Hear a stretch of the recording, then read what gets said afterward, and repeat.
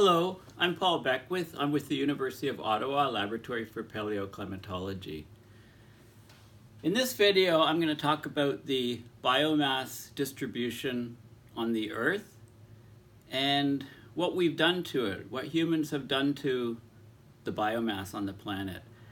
Clearly, there's an inverse relationship between the number of humans on the planet and the number of all other species on the planet. So this article that was in The Guardian just recently talks about humans just being 0.01% of all life, but we've destroyed 83% of wild mammals. This is a landmark, groundbreaking assessment of all life on Earth in this study. So we have a surprisingly tiny part of it, 0.01%. You know, what is this number? Well, a percent is 10 to the minus 2, right? 0.01 is 10 to the minus 2, so this is 10 to the minus 4. 10 to the minus 4 would be the same as 100 times 10 to the minus 6, or 100 parts per million. So humans are essentially 100 parts per million of all life.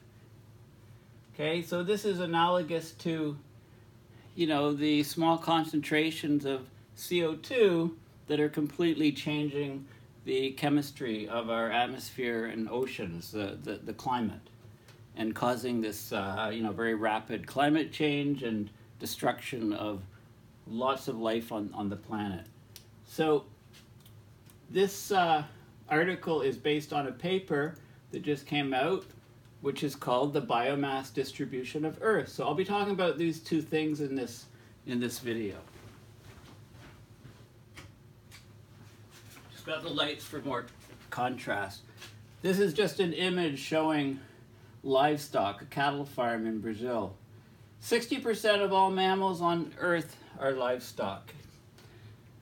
Okay, so basically, in the grand scheme of life on Earth, we're simultaneously insufficient and utterly dominant. Okay, 7.6 billion people are just this 100 parts per million, 0.01% of all living things, according to the study. Yet we've caused the loss of 83% of all wild mammals, half of plants, since the dawn of civilization. Okay, so basically what this study does is it estimates the weight of every class of living creature on the planet. Bacteria are a major life form, 13% of everything, but plants dwarf everything else. They represent 82% of all living matter on the planet. All other creatures, from insects to fungi to fish and animals, they make up just 5% of the world's biomass. Now, also, the teeming life in the oceans is only what's left of it. Used to be teeming, now it's less teeming. But that's only just 1% of all biomass. The vast majority of life is land-based, and a large chunk, an eighth, is bacteria buried deep beneath the surface, where it will be in deep subterranean aquifers, in deep rock, far below the surface. So the scientist was shocked. Okay, there hasn't been a comprehensive, holistic estimate of all the different components of biomass. So this work was published very recently, and here's some of the things that it determined. So here we go. All life on Earth is made up of 82% plants, 13% bacteria, 5% everything else, and this little tiny dot there would represent the 0.01% of Earth's total biomass being humans. And this is 100 parts per million, 0.01%. Okay, where does this life appear? Well, 86% of it is on land, 1% is in the oceans, 13% is in deep subsurface bacteria. So this transformation of the planet by human activity means that, we're basically calling this the Anthropocene, a new geological era. And how do we define this era? Well, you could look at radiation, you could look at the start of farming, the rise of methane 5,000 years ago. There's all these different possible things. Could you call it in the 50s or 45 with the first nuclear bombs being dropped? What about the bones of the domestic chicken? They're ubiquitous everywhere across the globe. So maybe, the fossil record of chicken bones or plastics or something. Farm poultry, 70% of all birds on the planet are chickens, farmed poultry. Only 30% of birds are wild. For mammals, 60% of all mammals on the earth are livestock, mostly cattle and pigs. 36% of all mammals are humans. Only 4% of mammals on the planet are wild animals. This is staggering. When we see these wildlife films, we see flocks of birds, etc. We should just show chickens in these wildlife films. Of all the mammals on Earth, 96% are livestock and humans. So 60% livestock, 36 humans, that's 96 total. Only 4% are wild mammals. Startling information, startling figures. And here's the birds. 70% of birds are chickens and other poultry on the planet. Only 30% are wild.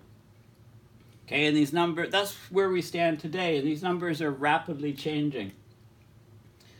The destruction of wild habitat for farming, logging, and development basically has started the sixth mass extinction.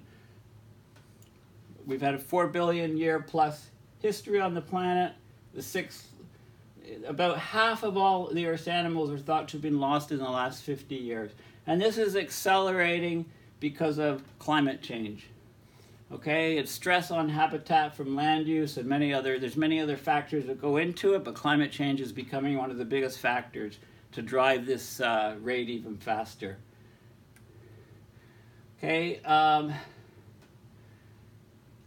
So if we look at the time before humans became farmers and before the Industrial Revolution began, you can understand the huge decline.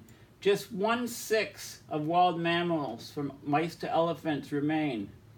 In the oceans, 3 centuries of whaling. Whale oil used to be a huge industry, so whaling was huge. It just left about 1/5 of marine mammals in the ocean. So 20% left, 80% gone. Since the rise of human civilization, 83% of wild mammals have been lost.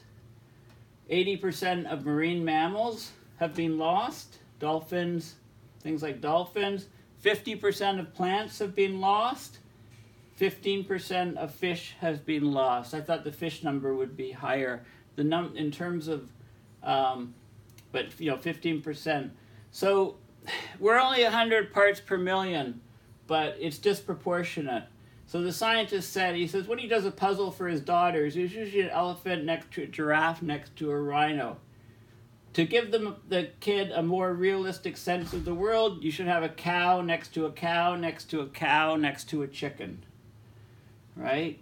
So despite humanity's supremacy or total domination, that's a poor word choice, domination, in weight terms, we're puny. Viruses combined alone have a combined weight 3 times that of humans, as do worms. If you weigh all the worms on the earth, it's 3 times that of the weight of humans. Fish are 12 times greater than people. Fungi, 200 times as large. Plants, being 82% of all the biomass, that's 7,500 times more biomass than humans, which are that 0.01% or 100 parts per million. So if this was the mass of all humans, 3 times higher mass is viruses, or 3 times higher than is worms, 12 times fish, 17 times insects, spiders, and crustaceans.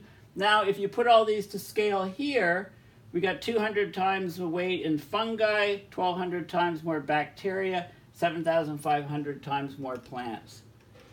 Yet our impact is enormous on the planet, and our dietary choices have a vast effect on the habitats of animals, plants, and organisms.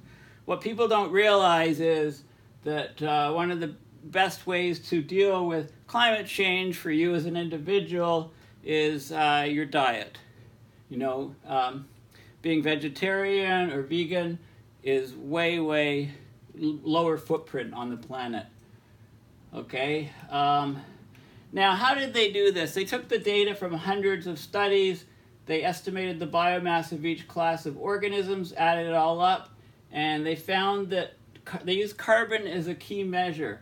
So all life contains 550 billion tons of carbon, or 550 gigatons of carbon. Okay, so two main things in this paper. Humans are extremely efficient in exploiting natural resources. Humans have culled, some cases eradicated, wild animals for food or pleasure in virtually all continents. And secondly, the biomass of terrestrial plants overwhelmingly dominates on a global scale. Most of that biomass is in the form of wood. Okay, so now I'm going to go to this study here, okay, where this is taken from. So let's go into a bit more detail in this study. So, you know, in order to understand the structure and dynamics of the biosphere, okay, the part of the living earth, if you like, the plants and animals and bacteria and archaea, you know, very primitive life forms, in order to get a global view, you have to, it's lacking basically. I mean, here we are in 2018 and we have a paper here and it's presenting groundbreaking key information on the biosphere. You think we would have known this stuff a long time ago, but we need to know it in order to know how we're affecting it. So 550 gigatons of carbon of biomass is distributed among all kingdoms of life. How much are human greenhouse gas emissions per year? Okay, you might remember the number about 50 gigatons, but that's of CO2 equivalent. That's of CO2, not carbon. So you need to take, carbon is 1 carbon and 2 oxygens. Carbon is 12, oxygens are 16. 16 plus 16 is 32, plus 12 is 44, versus just carbon is 12. That ratio, 44 over 12, I believe is 3.667, something like that. So if you take that 50 gigatons of CO2, that would be equivalent to about 13 or 14 gigatons of carbon. So our emissions, human emissions per year, are 13 compared to 550 in all of life. So you can see, get an idea of the scale of our fossil fuel emissions. Okay, so the kingdoms of life are concentrated at different locations on the planet. Plants are the dominant kingdom. They're mostly terrestrial. That's the 450 gigatons of carbon. Animals, 2 gigatons of carbon, are mostly marine. Bacteria, 70 gigatons of carbon, and archaea, 7 gigatons. They're predominantly located in deep subsurface environments. Okay, so terrestrial biomass, so land biomass, is about 2 orders of magnitude higher than marine biomass. I find that very interesting. There's a total of estimated 6 gigatons carbon of marine biota, which is actually double the previously estimated quantity. The global marine biomass pyramid contains more consumers than producers. It's inverted. Okay, it's an inverse food pyramid, and this is actually quite interesting too. Anyway, the mass of humans is an order of magnitude higher than that of all wild animals combined. Okay, so we're completely dominating this planet. Okay, so let's go into some of the other details. So I always say read the abstract, look at the figures. So basically, you know, this is a fundamental effort of biology to describe the composition of the living world, right? Compare and, you know, describe it in detail and see how it's changing over time. Okay, so we need to know the abundance of individual components, and we need to know, you know, how much carbon is sequestered in the biosphere. Okay, so those are a couple factors. Now, I'm going to run out of time in this video, and I do want to cover this paper in great detail, so I'm going to continue. In the meantime, this is my website here, paulbeckwith.net. I post usually a couple times a week, and please consider donating to support my videos. Thank you.